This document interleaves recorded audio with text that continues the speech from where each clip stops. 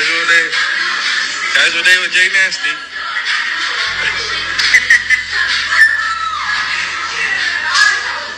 Son, come here. There's booty cheeks out here. You in here looking for chips. And Slim Jims for shit. You ain't gay, is you? Huh? Are you gay? You ain't gay, right? My man. My dog. My young. It's just so sickening to me that this grown man asked a 6-year-old, "There's booty cheeks in the living room. Like, what are you doing in here? Trying to get a cookie and Slim Jims?" Like, but we wonder why the black community is how it is today because of people like him and many other black men that have this stigma against gay people, which you don't have to accept or respect gay people or anything like that, or even trans people. But do know, we coexist. A lot of us coexist, but you shouldn't try to coerce your child into doing sexual things or looking at sexual things because you're an insecure man.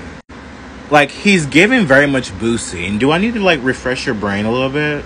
Boosie literally hired strippers to go and give his son, his 12-year-old son, and his nephew fellatio. And this is what we should be doing towards children. It's disgusting. And see, people like to come for me and be like, "Oh, you only say it's about the gay community. You only say it's about the trans community. You only say it's about this." No, I'm very consistent on my beliefs. If you're straight and you're doing this, I think that you should be under the jail. I think that there's penalty for you. I truly do. I think that it's perverted. I think that it is very wrong to do this to these poor children. And I understand the mom isn't sane either.